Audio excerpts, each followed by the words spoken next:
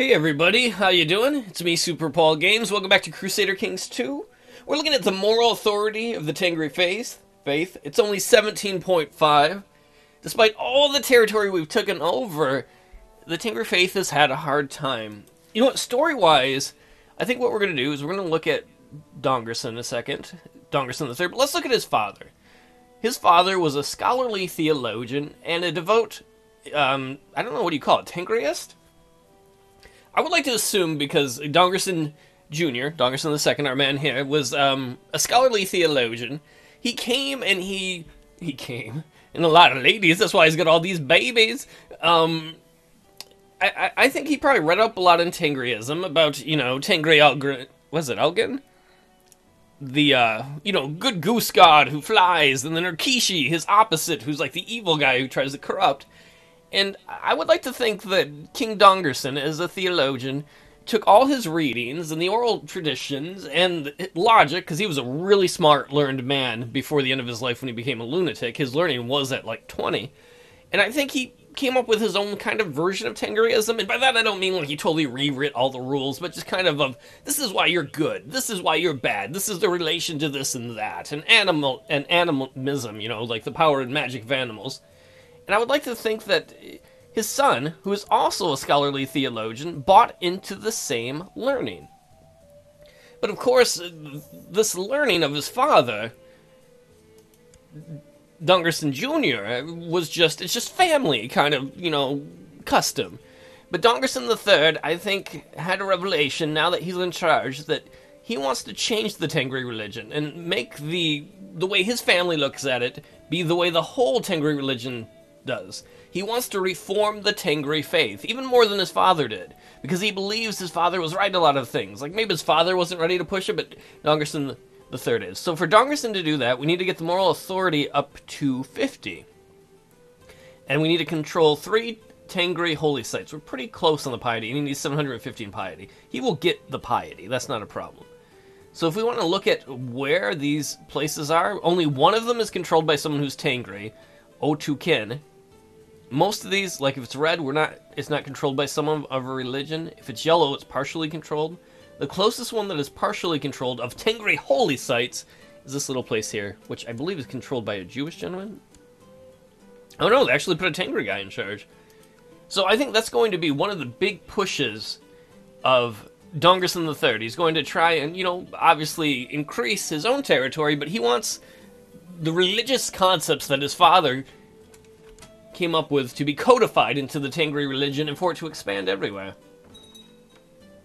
Let's see, the Emperor Karl wants to appoint Dongerson as commander somewhere. We're not going to do that. He hates our guy. Hopefully our Chancellor will make him like us. We're still pretty new. We're way over the vassal limit right now. Let's take a quick look at the vassals he has. Because some of them, because he's not been in charge very long, are not going to like him. Let's check out his, is that his brother? His nephew. His nephew has the Duchy of Vidin. Oh yeah, so you're going to be powerful. Why don't we give you an honorary title? Let's give you, what, your stats really good? We will designate you, we're going to take a risk, we're going to designate you the regent. Boom. Now we're in neutral territory. He doesn't like us, but it's neutral territory. The other thing we ought to do is probably form another duchy to try and get this vassal limit size down. So, let's see. Where is there a duchy worth forming that we can? We could usurp the Duchy of Moravia. Oh, that might be good, because they might fight a war themselves to try and take that. So who would be good for him? Let's see, you're 49. You're even older. I guess this guy would be. So let us look at the Duchy of Moravia. How much would it cost for us to usurp it? It'll cost us 134 gold and give us some prestige. Okay, we're going to usurp the Duchy of Moravia. Whoever owned it here is probably mad. I don't really care who is. And we're going to give it to this guy. He hates us right now, but we're going to grant him, hopefully this isn't a mistake, the Duchy of Moravia. And now he loves us. He absolutely loves us. Excellent. We're turning enemies into friends. At the same time, we're trying to lower the problems with the limit there. the other thing we're going to do at some point is probably consider a war against Bulgaria. If we're going to take the holy site here, one of the 5 holy sites of the Tengri religion, the Temple Akhmesit, then we have to get close enough where we can attack it. And to do that, we need to get through Bulgaria. And the thing is, our guy's Bulgarian. Our whole family's been Bulgarian. And if we look at the de jure Kingdom of Bulgaria, that's all right here. Only recently did we get some, well, we had that one for a while, but only recently did we get this. So a lot of this area is the same culture as us. Not the same religion, but culture. So if we take it over, and we use his once-per-lifetime subjugation war thing, if we take this over, we could hypothetically greatly expand the kingdom, maybe get to a place where we can declare independence eventually, and hopefully have people who already like us because they're already Bulgarian. They might not like us, I don't know. I'm not their moms. Oh, what we ought to do too is find another vassal that we can kiss up to, because we do have the cupbearer thing we can give out. Let's find somebody who's close. High Chief, that would be perfect. He's the High Chief of, which is basically like a duchy. Okay, that's not really big, but that's still, it's 2 territories. We will, sorry, give him the honorary, here's your honorary title of cupbearer. Carry my cup for me. And now he likes us. Excellent, excellent, excellent. That'll help us with that too. Eventually, when we get more money, we're going to want to create some more duchies and get this limit a little better set. Actually, is there anything technology-wise we can do to help that? I don't see anything we can. I'm going to make a weird noise. Ah! It's good to be king. Oh, the music sounds too low. Most of these LPs, I look back and I'm like, the music's too low or it's right. Because the music varies greatly in this game. It's got some cool music in it, though. Alright, who needs to be educated? Our half-sister, Gurgana. Oh, I forgot. Our dad had sex with tons of people. Does our guy have concubines? Yes, he's got lots of concubines. He's got his wife. He's got his eldest son, Drislav, who we betrothed to a little kid. That's alright. She's a genius. Defeat. Where? Who the fuck is that guy? Is that in this war? Or this war? I think that might be in one of the Emperor's War, because the Emperor is fighting a war. Basically, the Byzantine Empire, the Holy Roman Empire, I think the West French dudes and the Aquitanians are all fighting a holy war to defend this part of the Byzantine Empire against the Muslims. I got no problem against the Muslims, though they are kicking the crap out of our Tengri friends in the east. And Galatia, part of Spain, continues to... They own a good chunk of England. I wonder if the English kingdom is going to be formed because of Portuguese invaders. That happens. That's historically accurate. Everybody else invaded the UK. Oh. Lucky for me, my friend Lauren doesn't watch these videos. She's from England.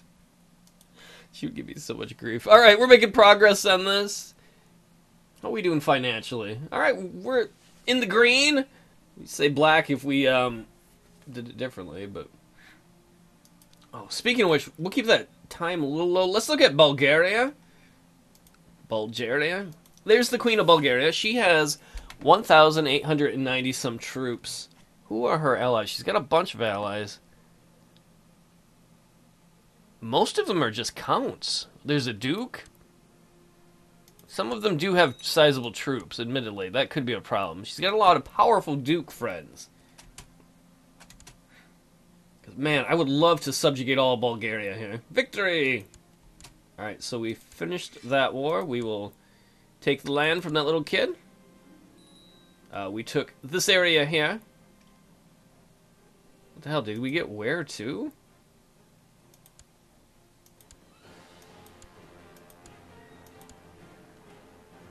Wait, who the hell are you? Why am I your liege now? Okay, somehow we got this territory here too. I don't know how that happened. But, alright. We got where to? Who is this guy? He's Slavic pagan, and he's Pomeranian, and he doesn't like us. Well, whatever, man. Not everybody loves us. Such is life. Can we declare war against Silesia, or do we already fight a war against these guys? What about this little area? Oh no, he's got a fair amount of troops. Alright, so we're going to take this. We're going to make some more friends here in a moment. Slowly we're getting our prestige up. He has such negative prestige. I guess because Dongerson III just couldn't fill the shoes of the great Dongerson Jr. So we'll put a guy in charge of this as the mayor. We'll put a guy in charge of the temple here. As we continue to put more Tengri people in charge, we will put a guy in charge of that. And then, what is this, Brandenburg? We will actually hold Brandenburg, because we have room in here in our vassal limit, even though our territories are now, like, all over the fucking place. But that's actually a pretty good place. It's one of the things about being pagan like we are. We'll have these guys go the long way around, so it's quicker to break them up. But being pagan like we are is that when someone dies, we have to divide all our stuff through gavel kind of different kids. My liege, it's the Chancellor. I have given many tug jobs to the new Emperor, Carl the Bold. I call him Carl Cuckold. Oh, so much jizz and shame. But you made him like us more. Good job, Chancellor. You demand. Holy shit, 27,000 troops? Asberg. That's...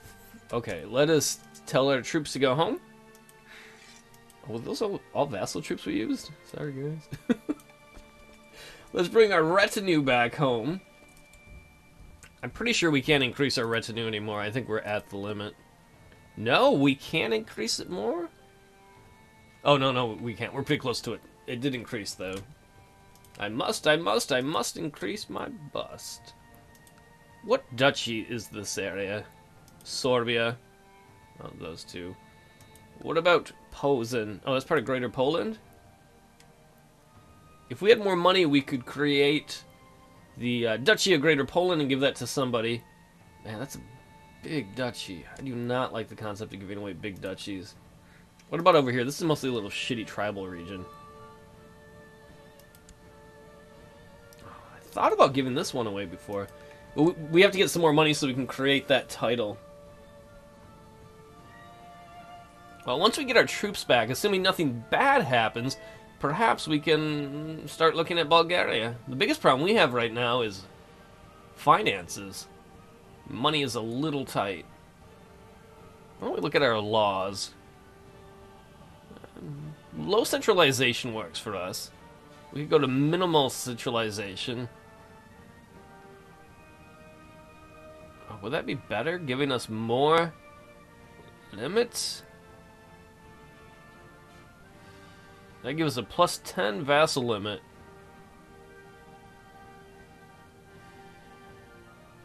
Oh man, maybe we should. We're gonna go to minimal centralization, or try to and get that number way up, so we'll be okay with our vassal limit. Hopefully that... I don't know what other drawbacks there are to that.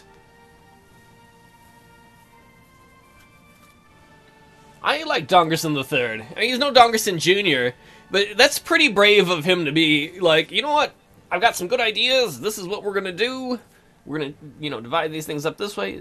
Oh, he's infirm. That's alright. He's got babies. We do want to start his subjugation war as soon as we can. What about for Magyar? I don't know. Magyar is getting its ass kicked by so many other people.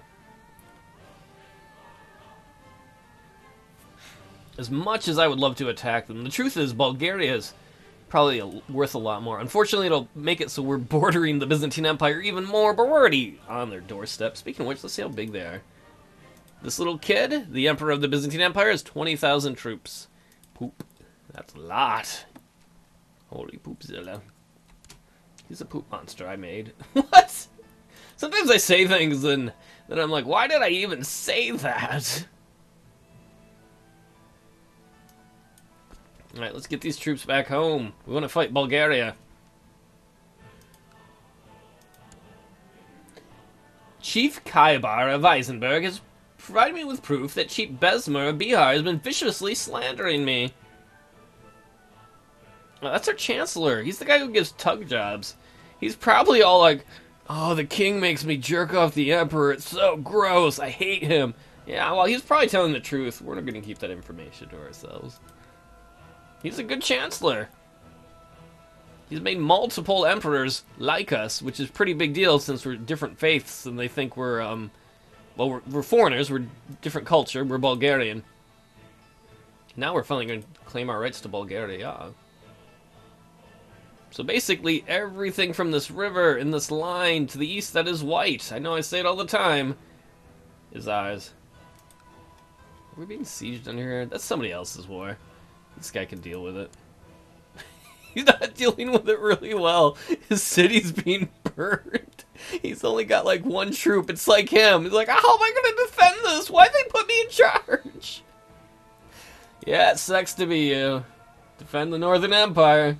Or Kingdom, sorry. Dicktopolous family is not emperors yet. Well, the king is banishing some people. I don't really care about that. Wait, weren't we lowering the laws to minimum... Come on! Why doesn't everybody want lower centralization? Oh, it's because not everybody likes the king. I see how it is, you dipshits. More and more of them are going to like him, though. You can see the short reign penalty is -21. So as time goes on, that's going to decrease. This guy's going to hate us no matter what. Who the hell are you? Oh, I think that's one of our brothers. Yeah, he wants to be king. Well, whatever. He's way up there in buttfuck land. Not a big problem. We have more important things to do. He's like, children, it is time for us to spread the religion.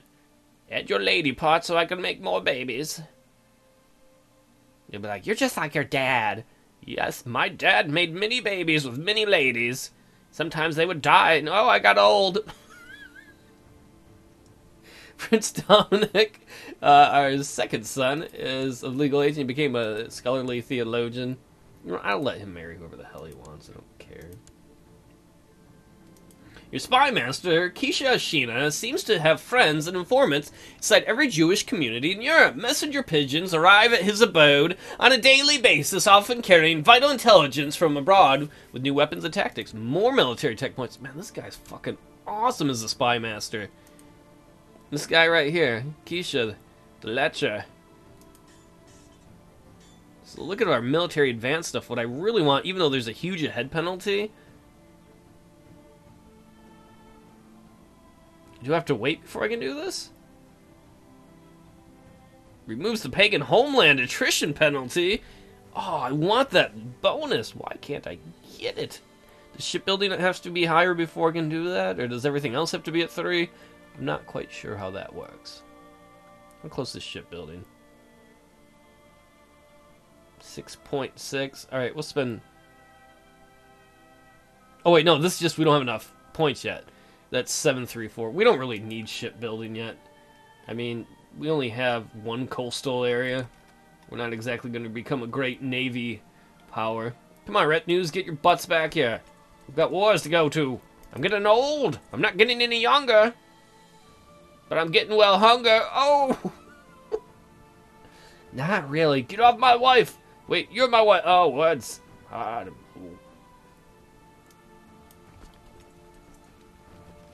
Alright, let's get everyone back to Serdika, what used to be Sofia.